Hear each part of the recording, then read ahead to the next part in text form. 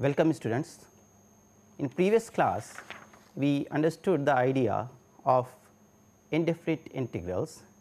We understood what it meant by an area function. We also understood what is the idea of antiderivative. Then we defined the integral of f x dx as collection of all antiderivatives, this C belonging to a set of reals. Towards the end we understood the geometrical interpretation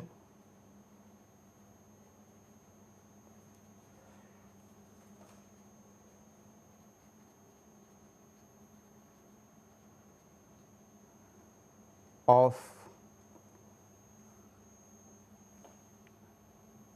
this family of curves or the antiderivative.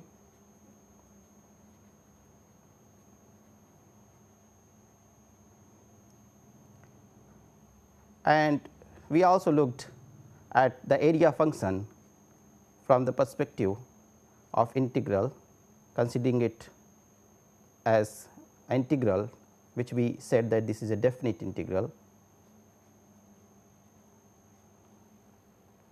So, these are the things which we learnt in our previous class. Today we will look at further that what are the properties of indefinite integrals, how can we evaluate the integral of a function which will be given to us. So, before we start, we take one example where I will show you the importance for the constant c which we take when we take the integral. So, suppose that we are asked to find out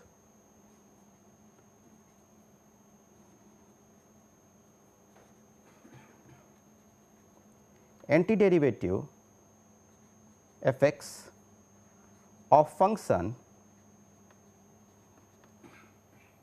small f x, which is given as 5x raised to power 4 plus 2, such that the value of antiderivative is given to us. So, it not only says that we have to find out the antiderivative f x, but also it says that we have to find out that antiderivative which has the value f value as 5 when x equals to 1. So, out of the family of all the antiderivatives, we have to look for a particular antiderivative. I will show you how it can be done.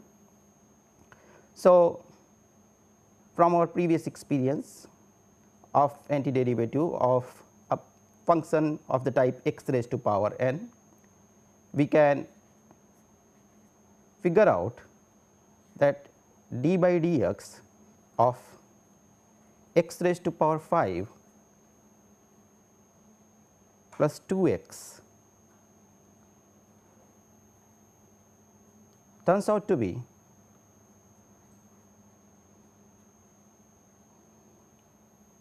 and therefore, this function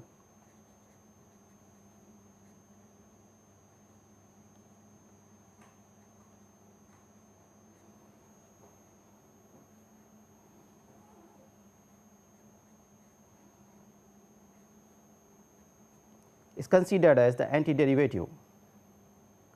We need the antiderivative such that f of 1 is equals to 5, which will mean that 1 plus 2 plus c equals to 5, giving the value of c as 2. So, the antiderivative f x from here gives the value x raised to power 5 plus 2x plus 2. So, in this case you notice that that we have got a unique antiderivative x raised to power 5 plus 2x plus 2, which gives you the value when x is equals to 1 as 5. So, if we are given a condition such that the condition which was given in this case as f 1 is equals to 5, the specific value of that constant can be evaluated. In general, we consider this constant as any arbitrary constant. Next, we shall look at the properties of indefinite integrals.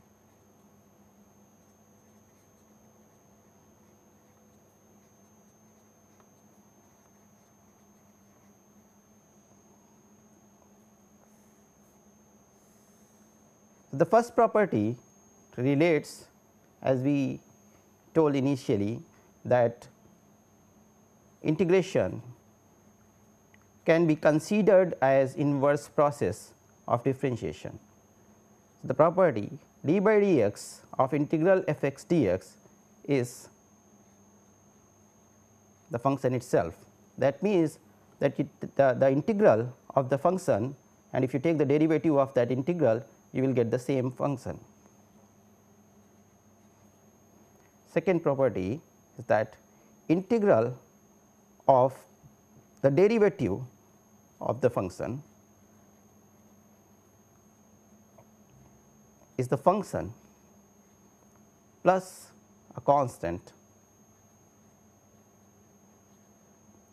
Now, look at these two expressions first before we go for the proof of these equations.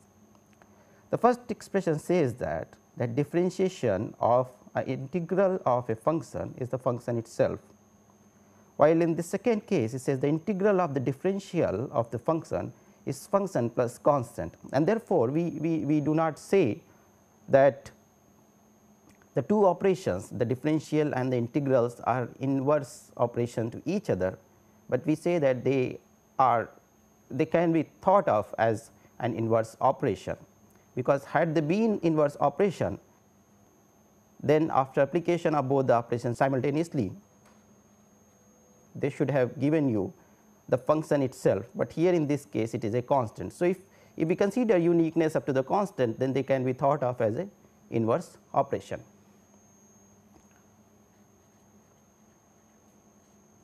Proof. So, property A can be directly proved using definition. We know from the idea of antiderivative is that d by dx of f x equals to small f x, such that capital F x is the antiderivative of small f x, then integral of f x dx is capital F x plus c. So, now we will apply the derivative operator on this integral, assuming that capital F is the antiderivative for small f x. So, if we apply the derivative here, it will give us d by dx of integral f x dx will be same as it applied on the right hand side, d by dx of f x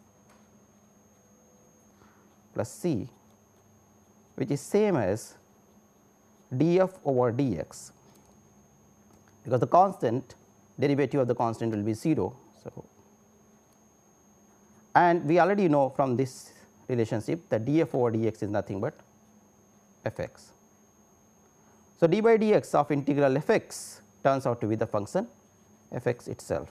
So, d by dx of integral f x dx is function itself. So, this shows property A.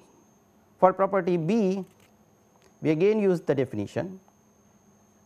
So, we note that d by dx of f x, which is basically f prime x. So, now if you look at it again from the perspective of the definition of antiderivative, then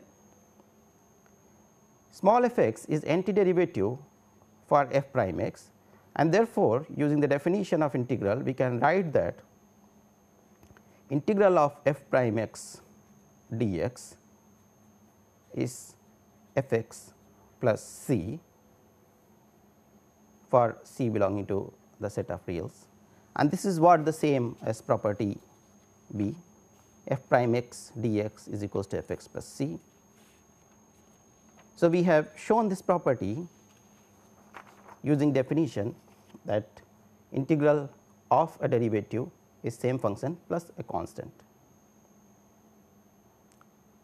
Second property which we will look at is that if we are given that the derivative of two integrals are same,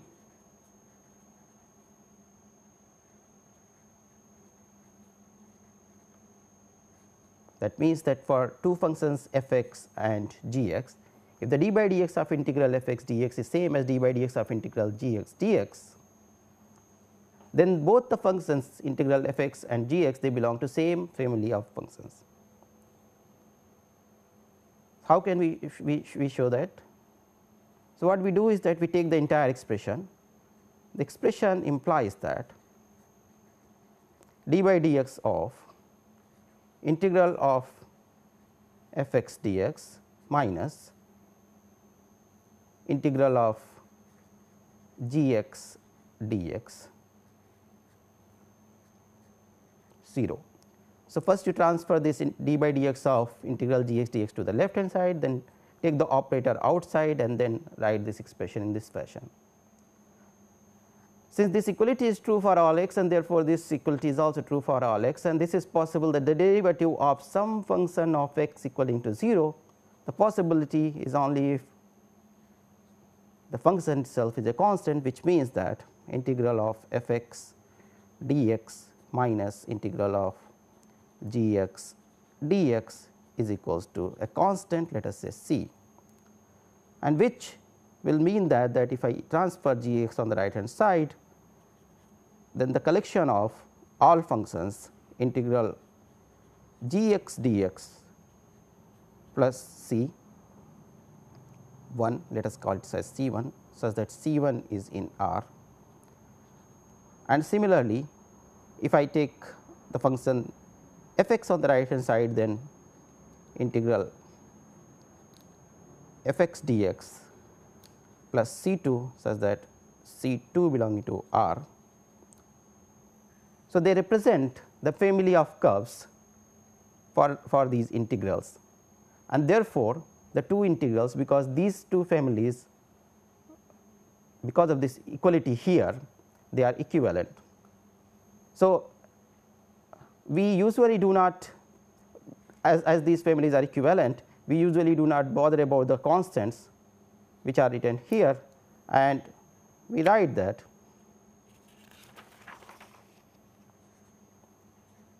integral of f x dx is same as integral of g x dx. That means, the constant is omitted here. Further, we look for some more properties of integral operator. These properties are similar to the property of differential operator, which you have already seen. The first property is linearity property, which I will write in this in the following manner. Integral of f x plus g x dx is same as integral of f x dx plus integral of g x dx. Look at the functions. It says that the integral of sum of two functions is same as sum of the integrals of those two functions. The integral basically distributed on the sum. Proof is simple.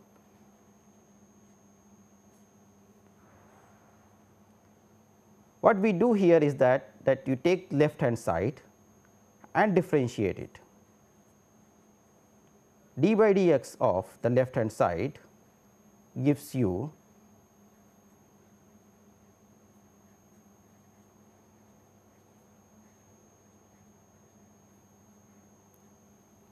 as we know from property 1, which we have already shown, is that the derivative of integral is the function itself. So, using the property 1, which we have already proved, is that the derivative of this integral is nothing but f x plus g x. This we say that is relation 1, which is coming from the left hand side. Now, similar thing we will do on the right hand side, differentiate the right hand side.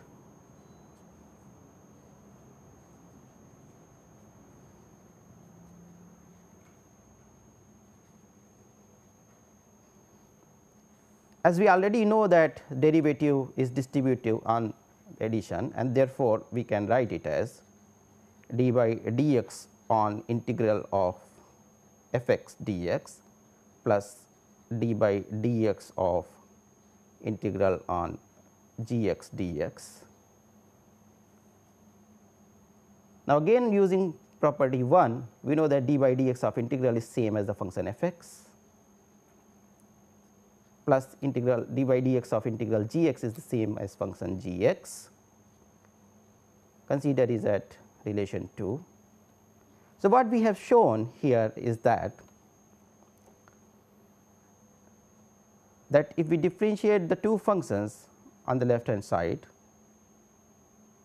and right hand side, we get the same derivative,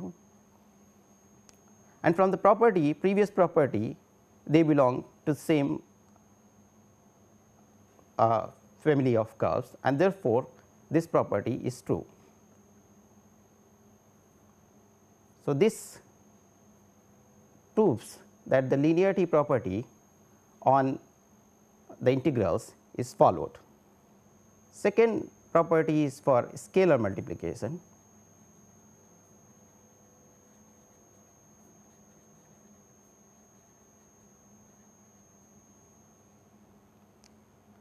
So, what it says here is that integration of k times f x dx is same as k times integration of f x dx,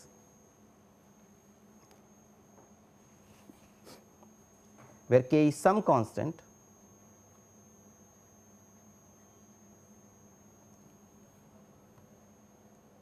This also we shall prove using the same idea as we have done for the previous property. D by dx of the left hand side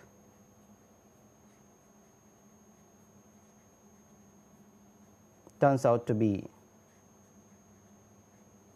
and the d by dx of right hand side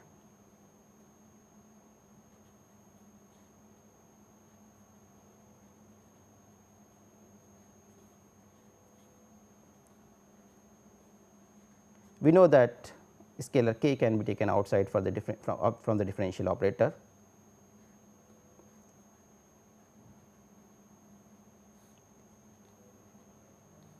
Giving us again using the property 1. So, again similarly as in previous case, we claim that k f x dx is same as k f x dx. What we shall do now is that we shall club these two properties together and put them in a general formula. So, let us say for constants k 1, k 2 dot dot dot k n and functions f 1 x, f 2 x dot dot dot f n x. We have the relationship that integration of k1 f1 plus k2 f2 plus dot dot dot kn fn dx is same as you take the k1 outside and integrate f1 sorry dx plus k2 and then kn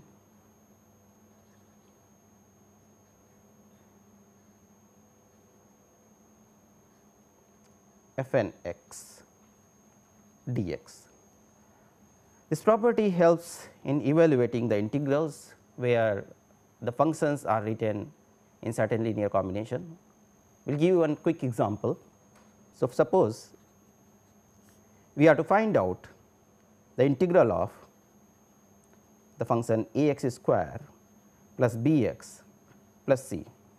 To find out the integral of this function, we write it in this fashion. Now, since we know the linearity property, therefore, we can write this a, b, c being constants here. A integral of x is squared plus b integral of x plus c times integral, and there is 1. So, therefore, we write it as integral 1 dx. We already have seen, or we can even use the method of antiderivative here, is that if we take the differentiation of x cube by 3, we will get x square, and therefore, this we can write as x cube by 3 plus b x, you have already seen that this is for x square by 2 plus small c, the integration for 1, that means if we differentiate x you will get 1, therefore, the function x should appear here, and finally, the constant. So, we will call it as c 1 because this c is already appearing here. So, it should not confuse us. So, the integral of this linear combination turns out to be this function, which could easily be evaluated by breaking this integral into 3 separate integrals and evaluating them. This technique will help us further in solving certain complicated problems. Now, we shall use our knowledge of differentiation and write certain formulas which will help us in evaluating the integrals during problem solving. These formulas are very basic formula, and you should try to remember them as much as possible. So, what I will do on the left hand side, I will write the corresponding formula of the derivative, and on the right hand side I will write the corresponding integral. So, we have this d by dx of x raised to power n plus 1 by n plus 1 as x raised to power n. So, corresponding integral of x raised to power n dx becomes x raised to power n plus 1 over n plus 1 plus a constant c. Here we must note that n cannot be equals to minus 1. We will deal with this minus 1 case separately, which will come in due course of time. As a particular case, we know that d by dx of x is 1, and therefore, the integral of 1 dx we have already seen, it turns out to be x plus constant. Certain trigonometric functions, for example, d by dx of sin x is cosine x, and therefore, integral of cosine x is sin x plus c. D by dx of cosine x turns out to be minus of sin x, therefore, we will put minus sign here. so that when we write the integral, it becomes integral of sin x is minus cosine x plus the constant d by dx of tan x is sec square x, and therefore, integral of, sorry, I missed a dx here, sec square x dx equals to tan x plus c. These are all standard formulas which you can find in any of the reference book. D by dx of cot x is again minus cosec square x, but I shall write it in this manner, so that it becomes integral of cosec square x is minus cot x plus constant d by dx of sec x is sec x tan x, which gives you the integral of sec x tan x dx is equals to sec x plus constant d by dx of similarly cosec x is cosec x and cot x with a negative sign here, which again similarly as earlier I will take it here. So, that it becomes integral of cosec x cot x dx equals to minus cosec x plus c. Further, we shall look at the derivative of inverse trigonometric functions. So, we have seen it during previous class.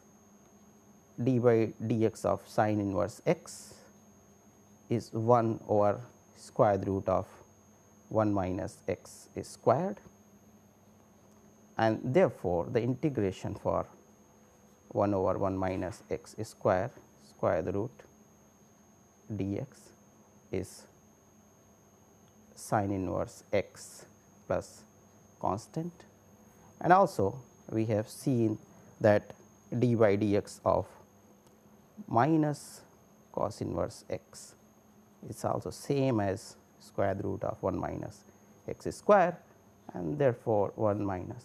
So, one should not get confused with the same function, because we have already shown you that these two functions belong to same family of curve, and therefore, sin inverse x and minus cosine inverse x they can happen to be the integral of same function. Further, we look at some more formulas as d by dx of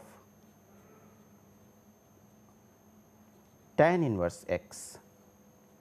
We know that it is 1 by 1 plus x square, and therefore, integration of 1 by 1 plus x square dx is equals to tan x plus constant, and parallel to the previous d by dx of cot inverse x is minus 1 over 1 plus x square, which takes minus here, and therefore, dx over 1 plus x is squared is minus of, so it missed here, cot inverse x plus the constant d by dx of sec inverse x is 1 over x square root of x square minus 1, and therefore, integration of x square root of x square minus 1 turns out to be sec inverse x plus constant. Similarly, d by dx of cosec inverse x with a negative sign equals to 1 over x square root of x square minus 1. Therefore, integral dx over x square root of x square minus 1 can also be written as minus of cosec inverse x plus constant c. So, with trigonometric and inverse trigonometric function, we have the relationship of logarithmic and exponential function.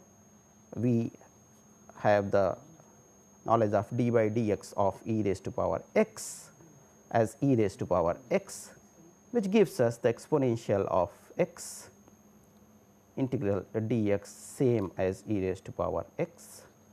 In fact, we can write that d by dx of e raised to power nx divided by n as e raised to power nx for n bigger than 0. So, that integral of e raised to power nx dx is same as e raised to power nx divided by n plus a constant for n bigger than 0, or rather n not equals to 0. The same is true for n negative as well, because as n becomes 0 here, this function will become 1, and we already know the integral for 1 dx. And we also know that d by dx for log of mod x, that is 1 by x, and therefore, integral of 1 by x dx will be written as log of mod x plus constant. So, this case which when we are discussing for x raised to power n not equals to minus 1. So, you can understand that the case when n equals to minus 1 can be taken care of by this formula. These formulas, let me remark that they are very important, and since they are very fundamental, so we should remember them, because we will be using them very frequently. One more important remark which I would like to put here before I proceed with the example is that it may not be possible to find out the integral of all functions in terms of elementary functions. There may be some function for which we may not know that what is its antiderivative by inspection or even by evaluation. One such example may be e raised to power minus x square dx. So, finding out that the antiderivative for this function in terms of elementary function, that means that polynomial, trigonometric, inverse trigonometric, exponential, etc., is not possible. So, certain cases we may not be able to evaluate, and in those cases we leave indefinite integrals in their own form as they are. So, now we shall look at some examples depending on the properties and integrals which we have learnt. The first example that I have chosen is very simple. To find out the integral of the function 4 e raised to power 3x plus 1 dx. So, if you look at this integral, first of all it is sum of two functions, and therefore, we use the property of distributive nature of integral on summation and write it in this form: e raised to power 3x taking constant 4 outside plus second integral 1 dx. Now, from the formula we know e raised to power nx. So, integral of e raised to power 3x dx turns out to be e raised to power 3x by 3 plus constant. So, we will put it as integral e raised to power 3x by 3 plus 4 times that constant. So, we will call it as 4 c1 plus integral 1, this we already know that this is integral x plus the constant c2. So, that the entire term becomes 4 by 3 e raised to power 3x plus x plus 4 c1 plus c2. Since c1 and c2 both are constant, so we can club them together and we can rename them as a new constant. So, it will become 4 by 3 e raised to power 3 x plus x plus a constant c. So, the integral turns out to be this much. Now, here you can also do that while integrating, either you substitute the constant when you are integrating an integral, or you can also do that you can substitute the constant at the end. So, many times we do not we may not substitute the constants immediately while evaluating a certain integral, rather we will be doing it at the end by plugging a single constant. So, we will take another example for you. Say we are to evaluate integral of square root of x minus 1 by square root of x whole square dx. So, many times we may not have the application of integrals which we have learned directly.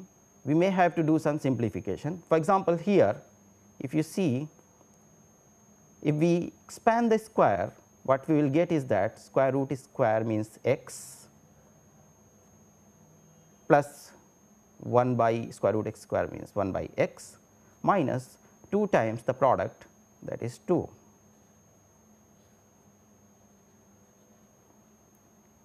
Apply the linearity property here.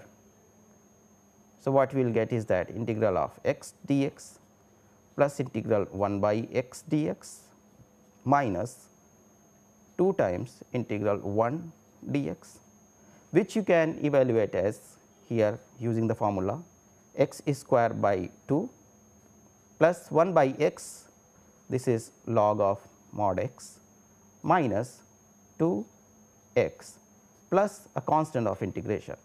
Therefore, this is the integral for this case. So, a problem which may look initially a little bit complicated, but if we use certain relationships which we already know, this can be simplified and further we can figure out that the integral will become very easy. Similar example, another one which I will take for you is, let us take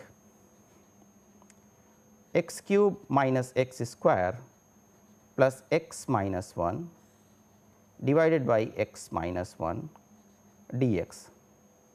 So, it looks a little complicated at the beginning, but if you look carefully, you can figure out that in first two terms you can take x square as common.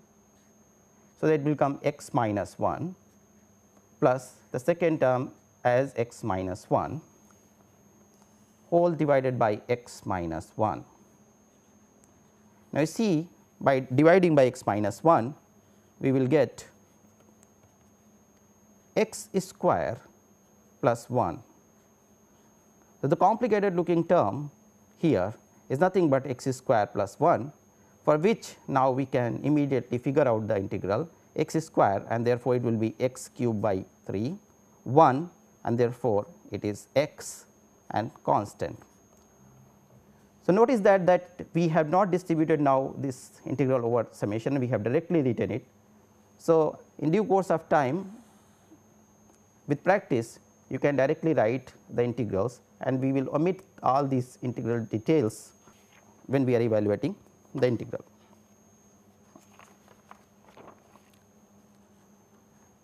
We will put another example for you using some trigonometric relationship.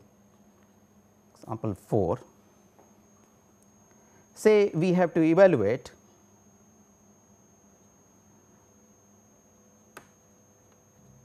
sec square x divided by cosec square x dx.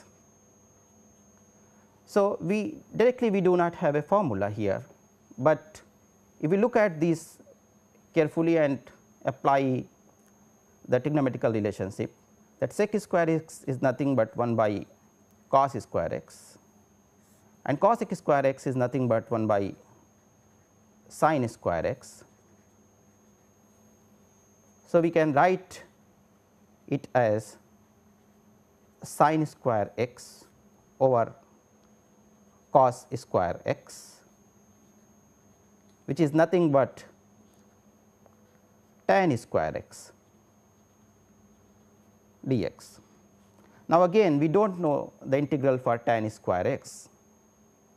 but we know a relationship of tan square x with sec square x, and we know the integral of sec square x. So, we have to think that what we know and how we can convert the problem into formula or a problem which we already know. So, we know that the formula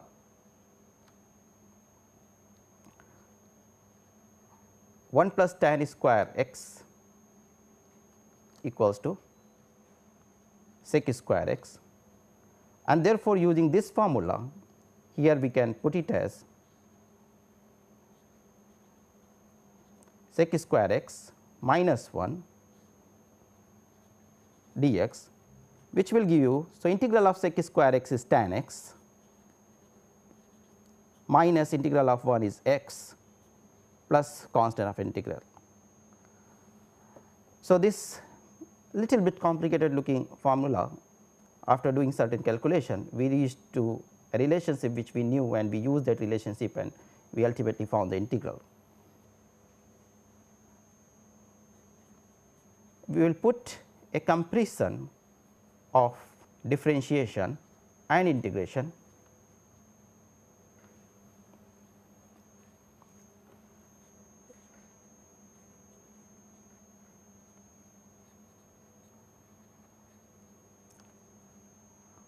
One is that both of them are operators which operate on functions. Differential is also an operator and integral is also an operator. Operators take functions as input. What I mean to say is that, for example, d by dx of f x. So, it is operated on the function f x, then only it gives you f prime x, and similarly here integral of f x dx, it is operated on the function f x to give you a function f x. So, they are operator. Both of them satisfy linearity property.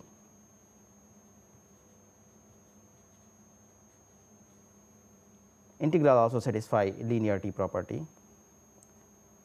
This we have seen. Differentiation, if we take of a function, it is unique. So, derivative of a function is unique. Integral, we have seen, if we take the integral of a function, it is f x plus c. So, it is not unique in the sense of the way we define uniqueness, but we call it as most of the time unique up to a constant, which means that if we ignore the constant, then those integrals are unique. You can define the derivative of a function at a point, which means that it represents the direction of tangent at the point, but no such meaning can be assigned in case of integral. That means that integral at a point has no meaning, while differential at a point has a meaning of the direction of the tangent. We also have seen the geometrical interpretation for the integral, for the family of curves, for the case of integral, and similar geometrical interpretation for dy by dx is also understood. We have seen for the case of derivative that it is a limiting process, and same you will learn about integral as well, is that it is limiting process. Finally, as I have already mentioned for one property, is that integrals are considered as inverse operator of differentials, but as I mentioned that they are not essentially exactly the inverse operators because of the presence of the constant. Next, we are going to learn how to evaluate integrals.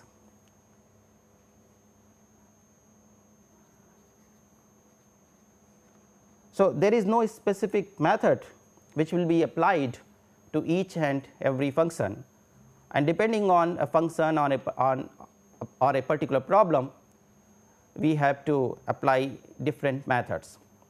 So, we will go through them one by one. The first method which I am going to discuss for you today is method by substitution.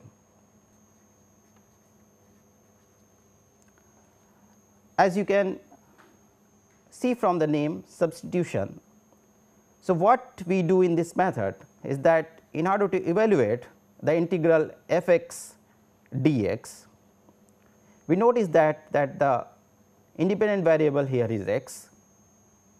We change this variable, independent variable x, to another independent variable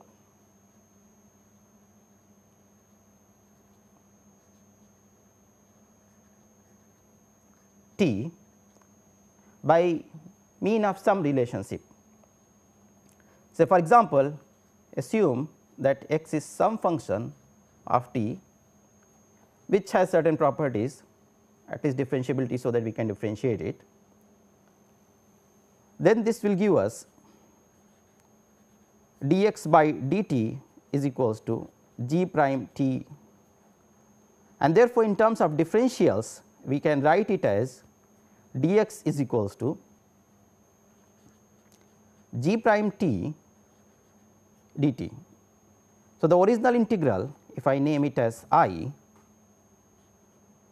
it turns out to be integral of f replacing x by gt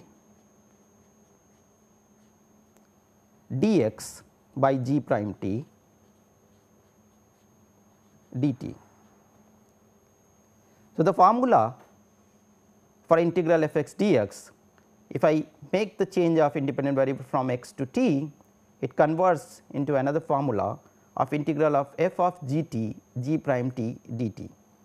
So, I will rewrite here integral of f x dx can be written as integral of f of gt g prime t dt. Now, we have already mentioned that these variables of integrals x and t, they are dummy, and therefore, sometime it may also happen that instead of choosing x as gt, we may choose t as gx. That means that t as a function of x. So, some certain function of x we can choose as t, and then we can proceed with that substitution. That will be clear in due course of time. I will take very simple example. So, let us take the example here that we are to find out the integral of 2x over 1 plus x square dx. So, we cannot immediately get this integral by the elementary formulas which we already know, but if you notice that the denominator term here, if you differentiate it, what you will get is 2x, which is same as the numerator term here, and therefore, if you look here carefully, the derivative multiplied by differential can be written as differential in another variable. So, if I think this function as gx, then this is nothing but g prime x dx, and therefore, I can convert it into a new variable t. Let us see how we can do it. So, define t equals to 1 plus x square, or sometime we also say that substitute 1 plus x square equals to t. So, that dt, the differential, we always write it in this fashion, dt is equals to derivative, that is 2x times differential in x dx. So, dt equals to 2x dx. Making this substitution in the given integral, call this integral as I, we shall get I as dt over t, and now this form is converted into the form which we already know, and this will give us log of mod t plus constant. But our problem was in x, so we have to go back to x, and therefore, substitute for t, make it as log of t equals to 1 plus x squared plus c. So, this becomes our final integral for this case. Another simple example, integration of sine of a x plus b dx. So, you can easily see if I take a x plus b as some new variable t, we know the integral of sine t. So, to evaluate this integral, we substitute a x plus b equals to t, so that a dx is equals to dt, and the integral becomes I equals to sine t dt by a, which we will put here 1 by a sine t dt. So, 1 by a integral of sine t is nothing but minus of cosine t, and finally, we will add a constant c, which will give you minus of cos t is already known to us is as a x plus b divided by a plus c.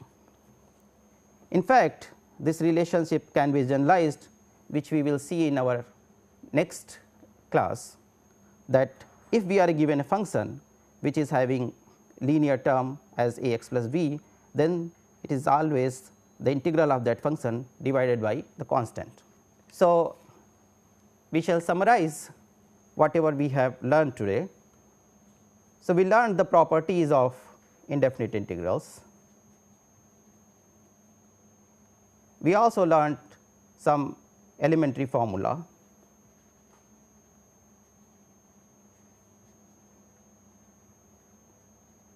We learned how to evaluate simple integral.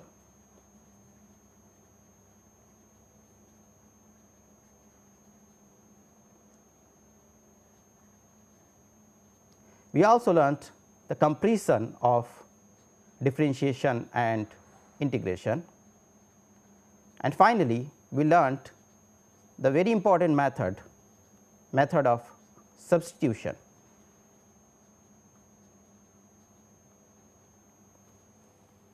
Thank you.